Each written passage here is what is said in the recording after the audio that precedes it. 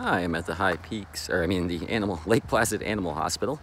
Boop, right there in Lake Placid, New York.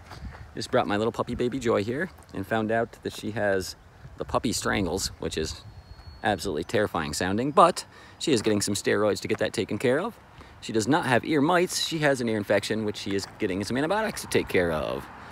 Worms, which, you know, she is getting some worm medication to take care of, and the doctor is going to give me some. Now, I couldn't pay for all of this right now.